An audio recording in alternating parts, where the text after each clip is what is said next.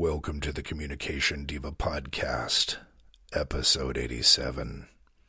This episode of the podcast features an interview with Pietro Abela, co-founder of the ARC Institute. ARC is an acronym representing a return to consciousness, and Pietro's work combines bodywork and full emotional presence and awareness of the health practitioner, both to self and client.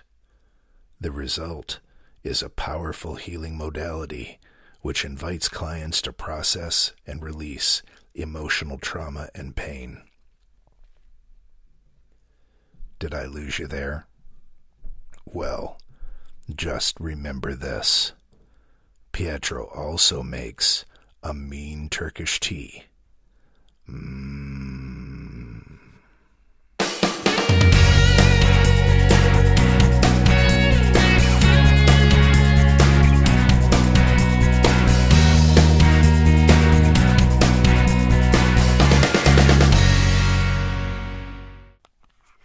Hey everybody, this is Reverend Jenn Swanson. Thought I'd try saying that. I'm still not quite used to it. And you are listening to the Communication Diva Podcast, the podcast that helps to deepen relationships through better communication and personal growth.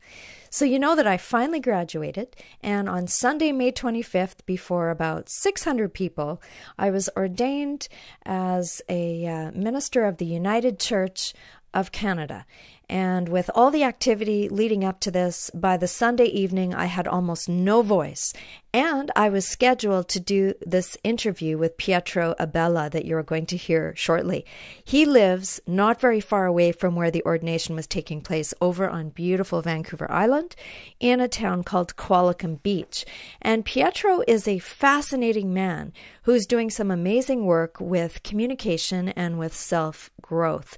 And I really wanted to get this interview in because Scott had met Pietro in a workshop and right away sent me a text and said, you have to interview this man.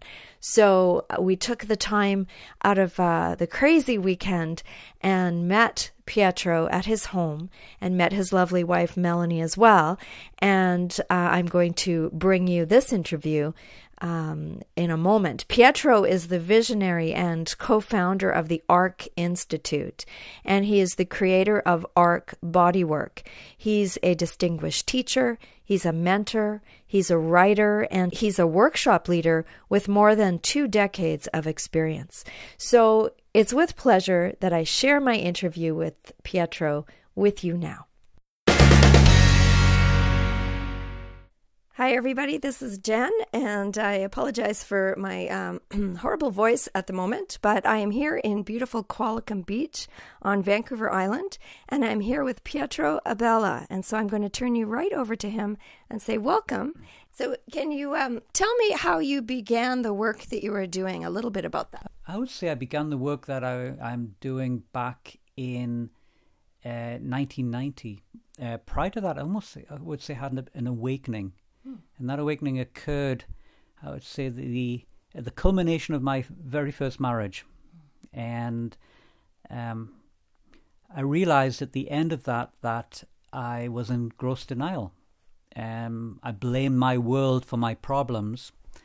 And something changed there. I remember going down a certain street, it was in Pal River in BC here, and saying to a friend of mine, I need to take some responsibility for the actions that I'm taking, for what's been happening in my life so far. And that was crossing a threshold. And after that, things changed for me. I set upon my own personal growth journey. I set upon my own self-improvement and committed to that. And the awakening aspect was I felt an excitement to be able to do something that involved helping others in some way. I guess helping oneself initiated or ignited that flame to be available to help others. In the small town I was living in, because Pal River's a small isolated town, there was really nothing there in terms of schools but there was one guy who came who was willing to teach a group of us nutrition. So I started off learning about nutrition, studied that for 2 years, and in one of those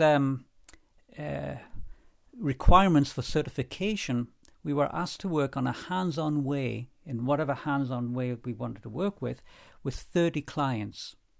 And so I remember putting my hands down somebody's body, and I could feel different variations it's almost like different clouds that are emanating from the body. I didn't have that experience of clouds, but it's the best representation I could have.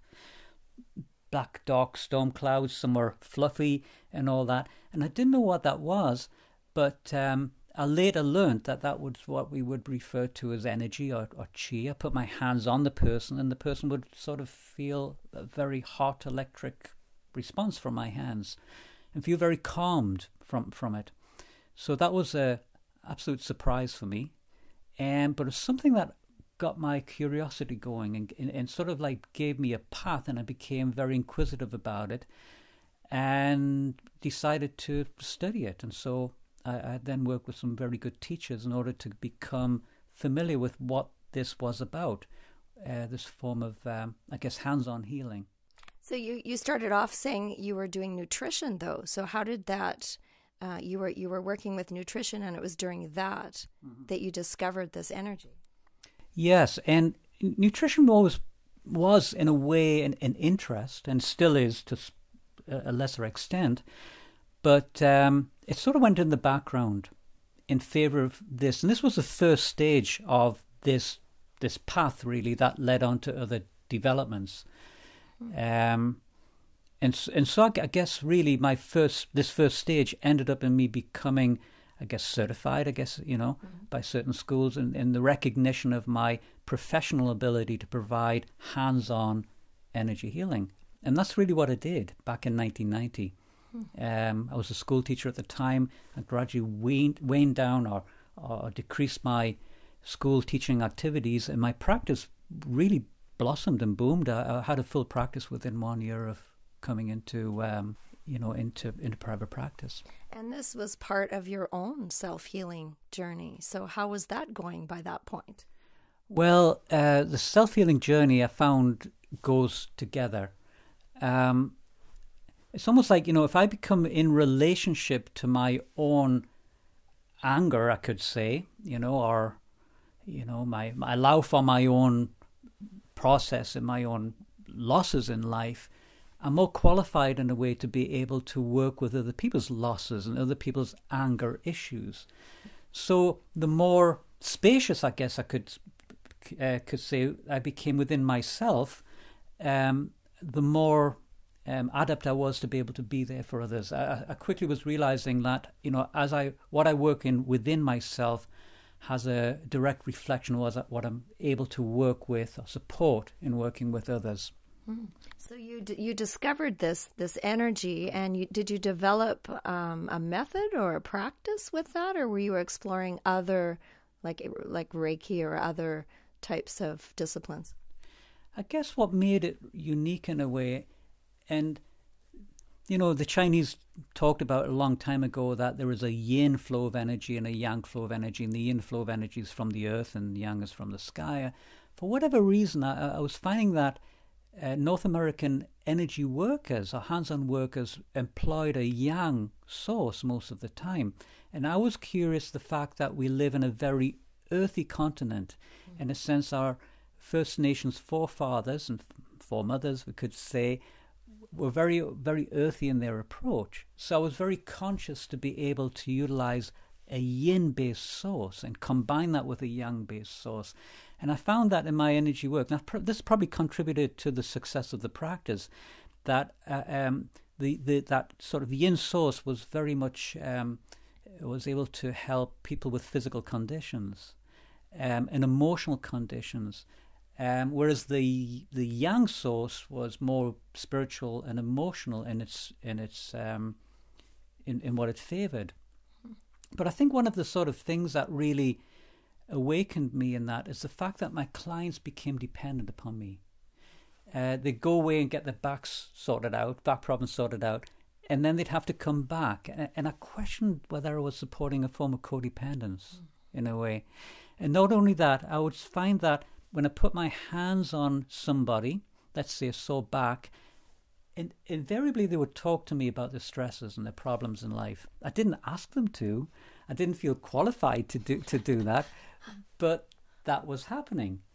And I was finding that those who talked about their stresses, it would be longer before they'd need to come back than those who didn't. And I became very curious about that and decided that I needed to add something more to my work. To sort of see if I can have them not dependent upon me, because I'm not sure that was true healing in a way.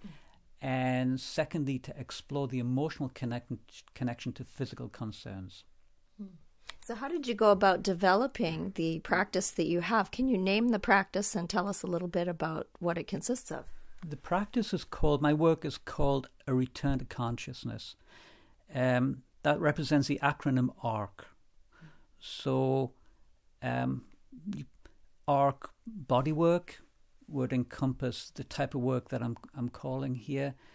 ARC has since spread, because it also has become a communication technique and method, which has been an outcrop of this work. It's also a method to be able to map personal growth as well.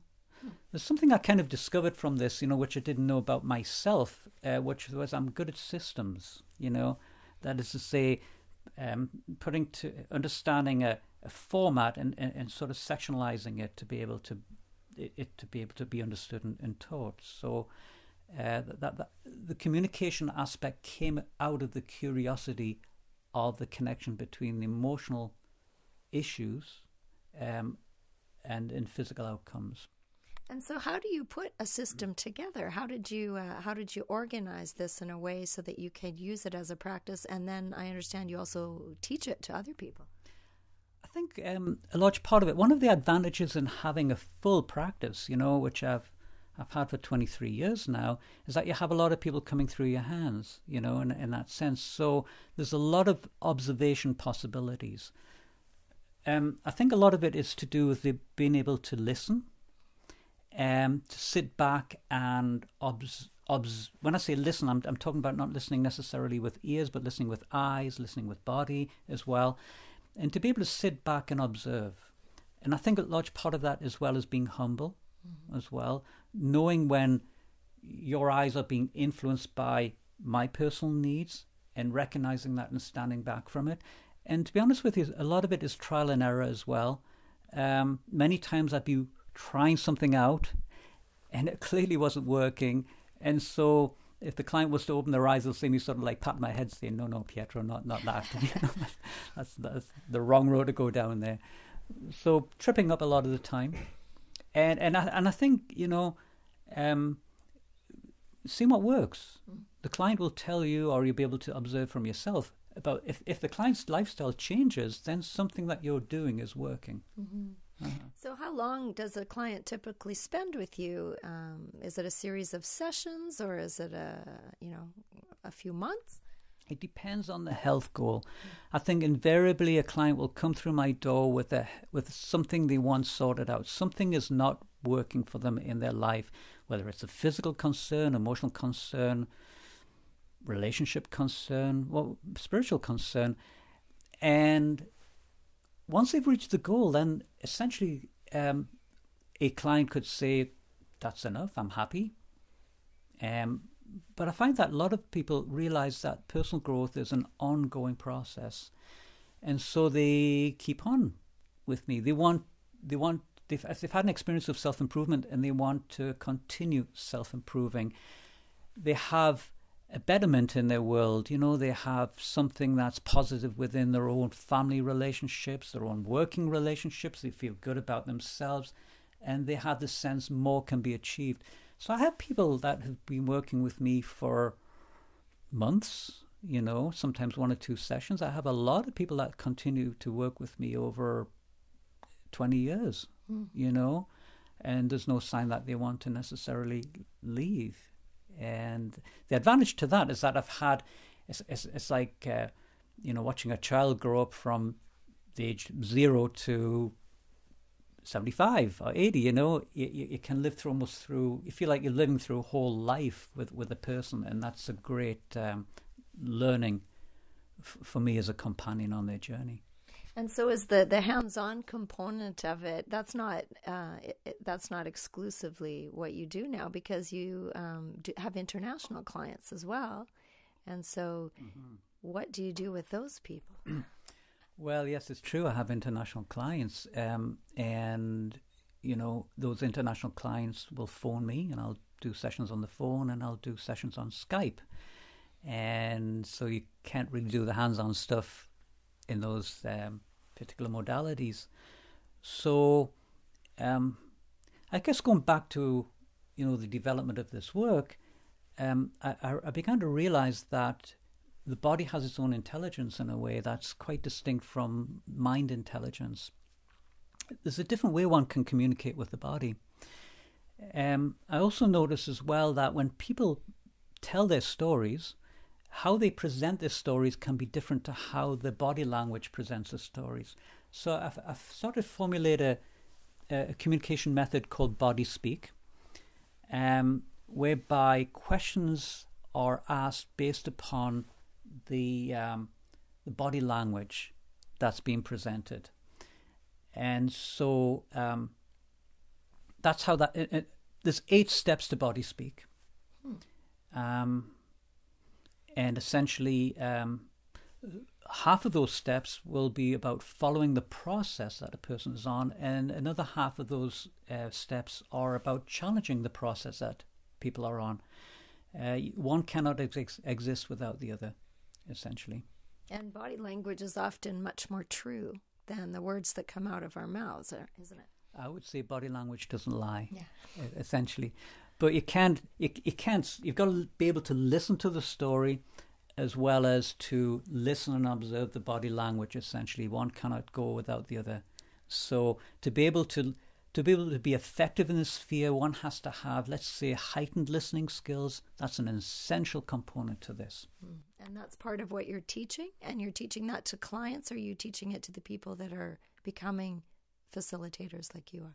Well, when I back in 1994, I thought I was done with school teaching. And then it's almost like when I finished school teaching, my clients came in en masse, really, and asked me to teach my work. And I never thought about doing it up to that point. And so then I put together a course to teach it. Initially, it was to teach people to become facilitators, as I am. But there wasn't an essential component, and that is the ability to be present to one's clients. It depends upon one's ability to be present to oneself. So more and more was emerging that self-growth is an important component to that. So now I have 2 distinct courses, which actually are quite connected in many ways. I have a course which is about practitioner or facilitator development, where these methods and techniques can be used to help others, which brings emphasis on one's ability to help oneself. And I have a program that's designed totally about personal growth, where one does not work on anybody else, one works exclusively on oneself. And how long would these take? Well, the facilitator practitioner course, which is called A Journey to Consciousness, or The Journey to Consciousness, is typically 5 courses over 12 months to 18 months. And the Path to Authenticity, which is a personal growth program, is again 5 courses in the same period of time, 12 to 18 months. So the person really has the time then to put these into practice, the skills and the techniques and to grow during this time. The space in between is essential. And in the practitioner's course, there are assignments. And in those assignments, the practitioner or the facilitator is asked to work with people to take the skills learned in the courses and apply them to their own clients, and to do assignments. And therefore, I give feedback on those assignments as well. Are these face-to-face courses? Are you teaching clients one-to-one or in a group, or?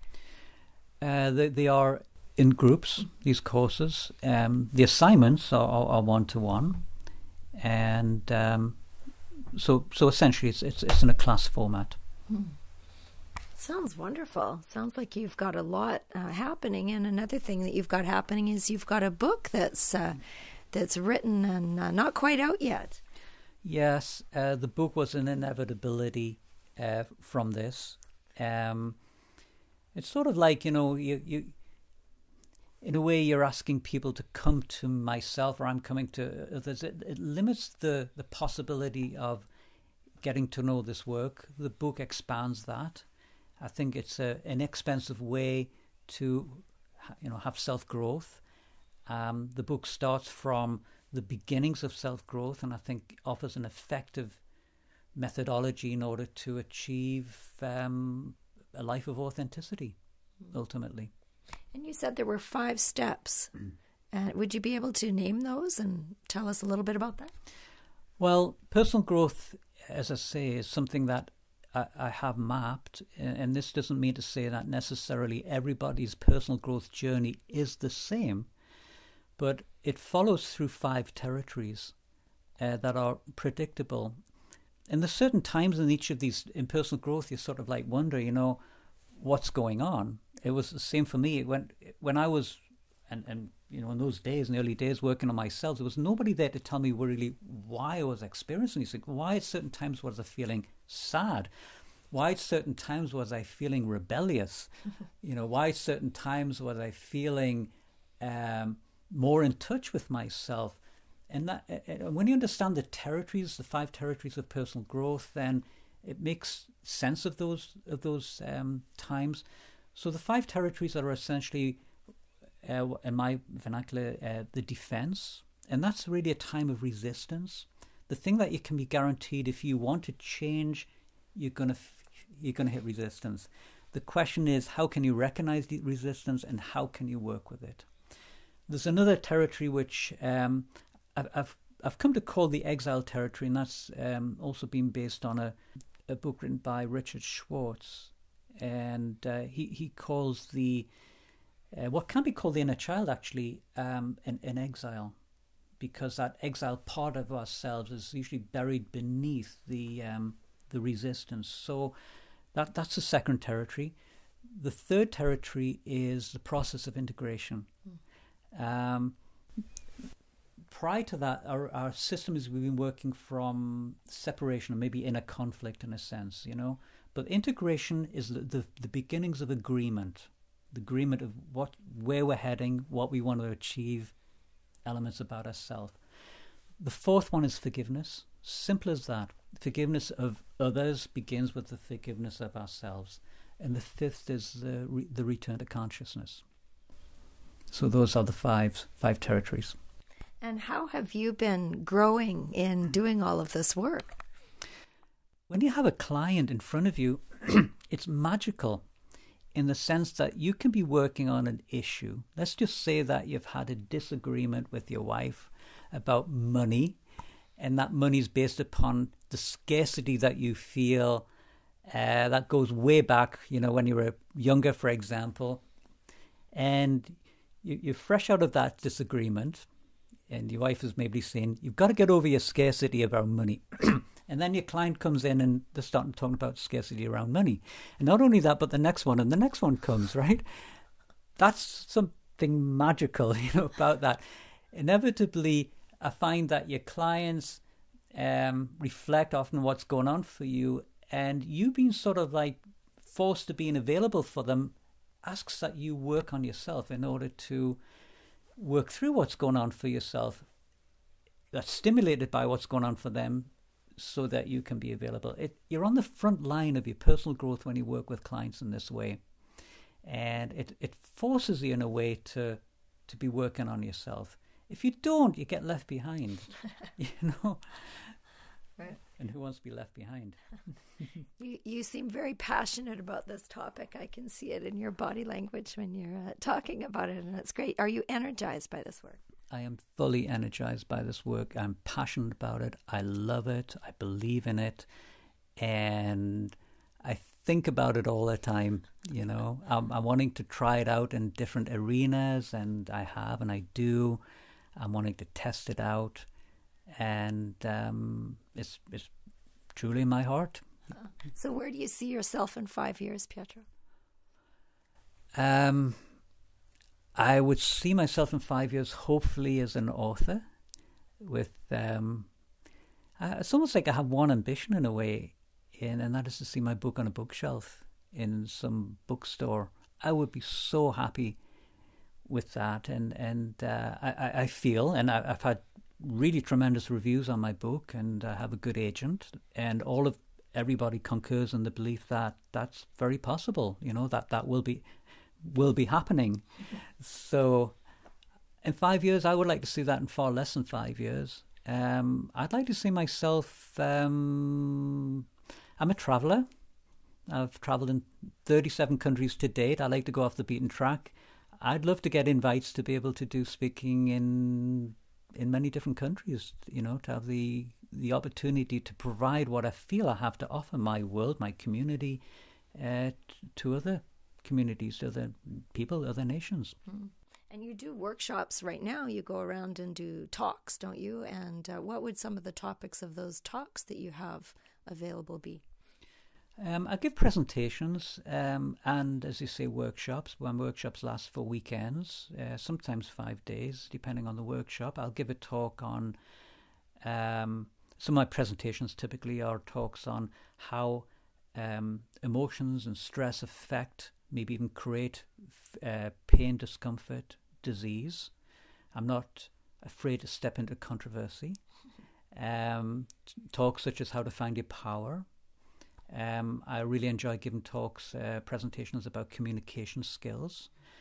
Body speak as a communication skill is being used in teaching, university teaching, and I really think it would work well with hairdressers, for example. Yeah. Anytime people have communication opportunities with people, with the public, is an opportunity to use body speak. I think it would be very good. It is proven to be very good in relationship interaction for the deepening of intimacy.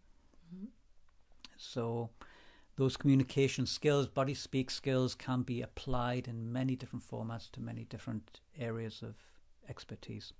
I was thinking of hairdressers earlier when you were talking about not asking people for their emotional issues and getting them anyway. I'm sure that would be relevant, and the work that you do would be helpful to a lot of people. I think so too. Yes, there was a time that I was sitting getting my hair cut, and I'm very honest and authentic, and somebody asks how I am doing, you'll probably get the real deal. And I remember a hairdresser giving me an advice that I should seek a therapist. And then she said at the very end, "What do you do for a living?" And I said, "I'm a therapist." So you never know. That's great. So what would be one thing that you'd like to leave the listener with today? One piece of wisdom, piece of advice, something you'd want to share with them? I think given that choice here, if you were to ask me, Jennifer, describe your work in one word, or even like what is the outcome of your work in one word, I would say authenticity. It's a word I very much believe in, and that is that I would encourage everybody to sign up for the personal growth journey, and that is just to make that journey a conscious process. So we're all on it, in order to reach a level of authenticity, and essentially that is being able to manage our anxieties, for example, to be able to be an observant when our past unresolved issues are making themselves known in present issues, and therefore affecting our choices, affecting our lifestyle, our ambitions. So authenticity is about the ability to manage that in a way of being that is truly being ourselves. I don't know that there's much that is more rewarding than that. I'm a beneficiary of that, and I think one of the biggest gains of life that I have is being able to see people on a daily basis reach authenticity. It is so satisfying to see my clients reach levels of authenticity where life changes for them. It's satisfying seeing my students in the same way. I would love people to commit to the journey to authenticity, on their path of authenticity. Mm-hmm. Thank you. And if people want to know where to find you, Pietro, where can they seek you out? I can be seen on my website, or my work can be represented on my website. That's thearkinstitute.com. I have released excerpts from my book, chapter by chapter. Every Friday there is a new blog post, and that's on pietro.ca. I can be reached by phone. My phone number is 250-752-3850, or toll free 800-734-4372. Great. And people can pre-order your book, can't they? They can pre-order my book. If you go onto my blog and just press the little tab there that says pre-order the book, that's where you would go and just put a little bit of information. There's no obligation to it, but certainly those who are signed up will have the first choice for first editions when it comes out, hopefully soon. Fantastic. So I will put all of that information on the show notes at communicationdiva.com. And I want to thank you very much for taking time out of what sounds like a very busy schedule to have this visit and this conversation. And I wish you all the best in all your endeavors. Thank you. Very busy schedule, but very rewarding schedule at the same time. And thank you for this, Jennifer.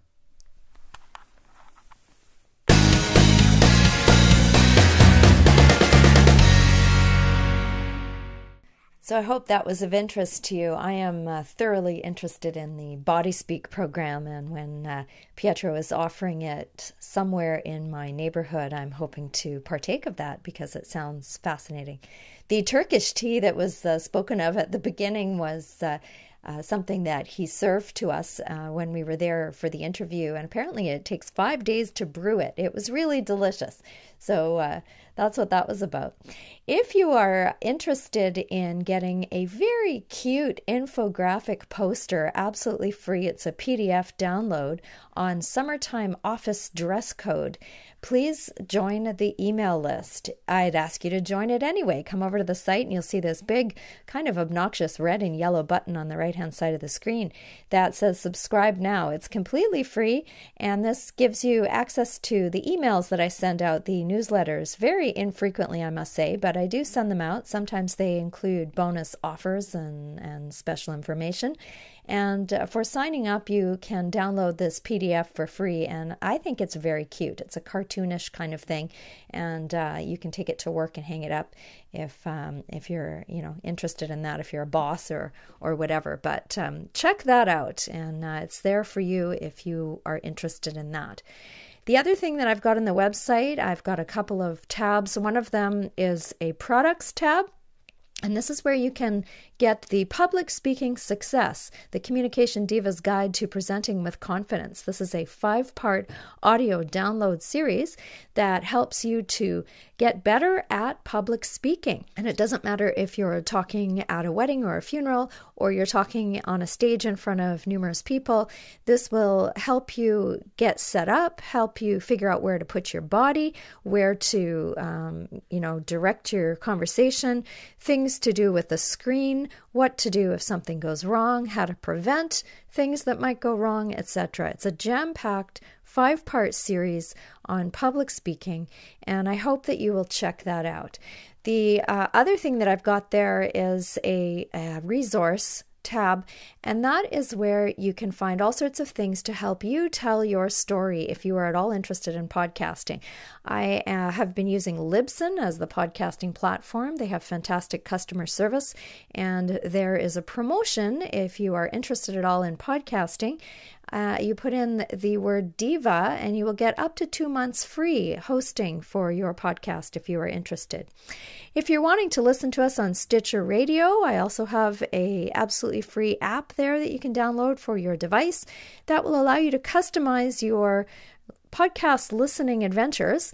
And if you enter the promo code Jenn Swanson, all one word, you can win a $100 gift card. So there's that.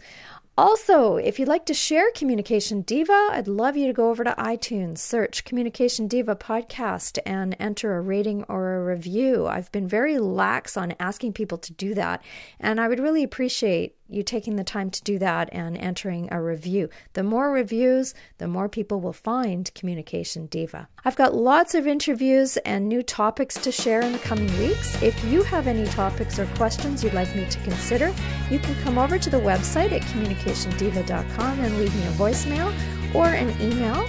I'd love to help you be a more effective communicator. So please stay in touch, and I look forward to talking to you again soon. This is Jenn Swanson. Thanks for listening.